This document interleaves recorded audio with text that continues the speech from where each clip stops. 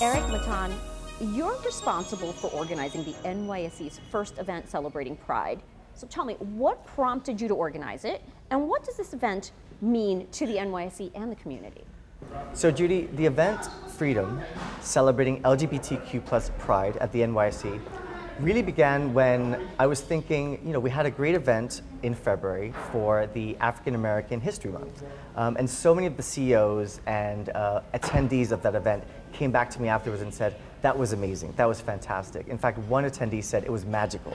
So I said, the NYSE is a home for diversity, equity, and inclusion. Why not do something similar for Pride Month, for the LGBTQ plus community? And really, that's where it all began. We put our heads together, we called our people, we called our friends, and said to each other, what can we do? How can we organize this? What was fantastic was the generosity that people had with their time, with their resources, with their community and their network. The number of people that said, you have to participate in this. You have to donate some swag. You have to donate your time.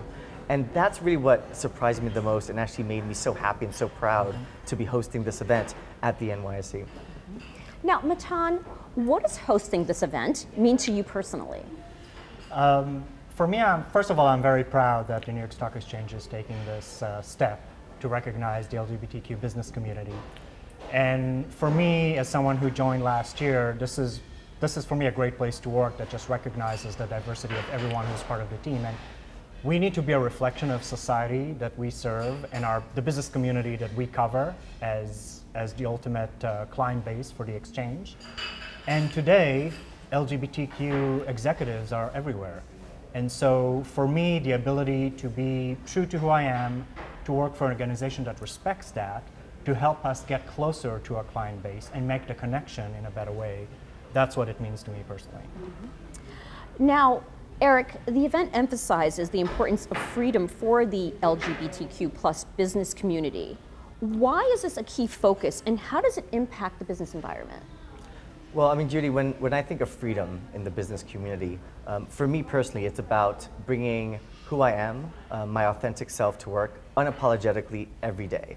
And I think businesses and companies that prioritize diversity, equity, and inclusion have a financial advantage over their competitors. They see performance that is better.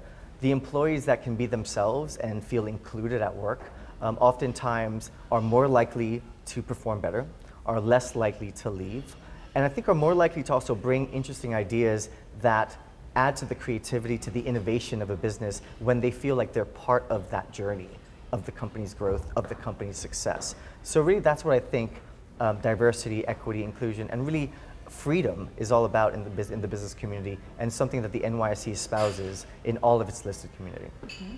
Matan, we know that the LGBTQ plus founders often struggle to get funding and credit.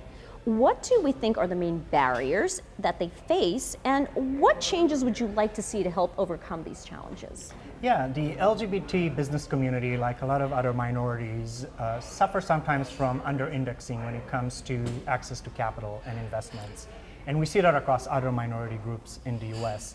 And I think our role as a public market is to bring together a lot of these founders and the providers of capital, venture capital, private equity, family office, under one roof at this event, and we hope years to come, to create that opportunity to highlight these innovators, these entrepreneurs, and create a better access for capital to them.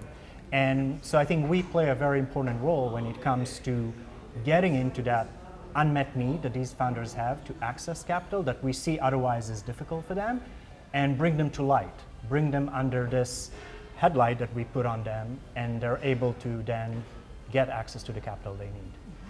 Erick, what does Pride mean to you?